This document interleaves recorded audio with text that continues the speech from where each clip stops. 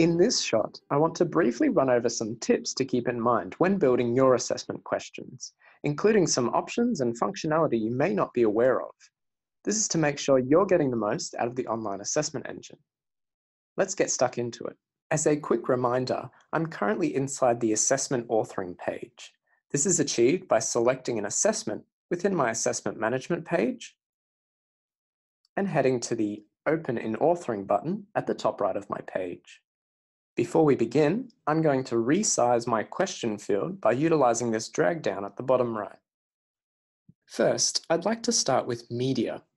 Implementing media into your assessment questions can be done by hovering over the plus icon at the very left and selecting media. You can insert media into your assessment questions either through the use of a source link or through embed code. You can access these things through the media provider of your choice. I'm going to choose YouTube as this example, but the process is similar for other service providers as well. As a general rule, most service providers will have something akin to a share button like so. Clicking this will often provide both the URL and/or the embed code for use. For this example, I'm going to head to the embed code offered by YouTube and just copy it. Back inside my assessment authoring page, I'm going to head to my media option, choose embedded, and simply paste my embed code. After I've pasted my embed code, clicking OK should embed my video like so. Using source is a similar process, but requires the URL instead. Source also caters for custom dimension specifications, which you can play around with for custom resizing purposes. It's important to keep in mind that as aXcelerate does not host these videos and simply acts as a middleman, the media you are linking is subject to the service provider's whim. Any removal or movage of the media may result in a broken reference.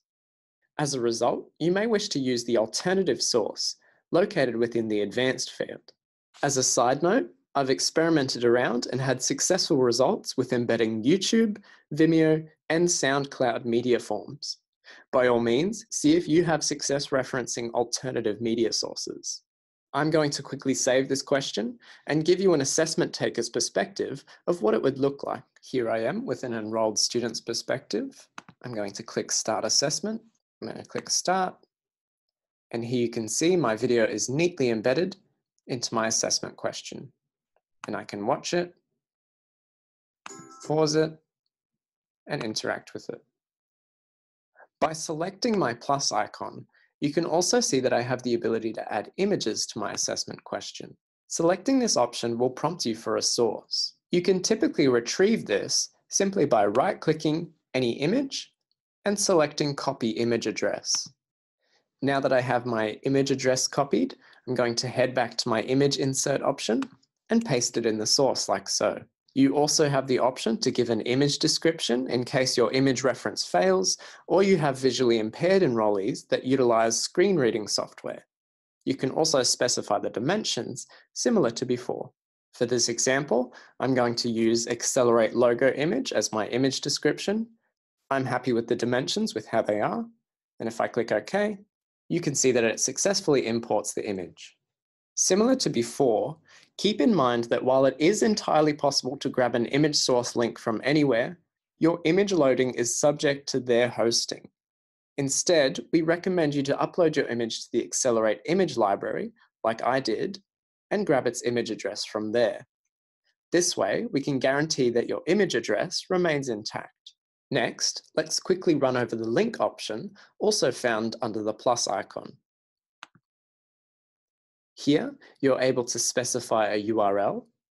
Here, you specify the text that actually displays over the URL if you want to override it. A title, which is what appears when you hover over the link as a small little handy tooltip. And lastly, target, which specifies how the link will open. I'm going to use my YouTube video as an example URL and override the text to display as video, just to make it look a little bit cleaner. If I hit OK, you can see that my link's been embedded. Lastly, within this list, you also have access to a special character selector, which is relatively self-explanatory, should you require it. Now I'm going to move on to the inbuilt Table Addition feature. Creating a table can be done like so, with a hover over specifying your column and row count. Once your table is inserted, selecting your table inside your editor allows you to adjust more advanced table properties, as well as insert rows or columns, or delete them as required. Tables can also be resized as you wish by using the resize selectors like so.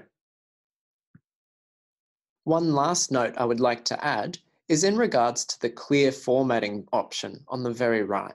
If you are inserting content from an external text editing software, just be sure to highlight all the contents and click Clear Formatting to ensure there are no errors related to formatting down the line. That's all for today. Thanks for watching.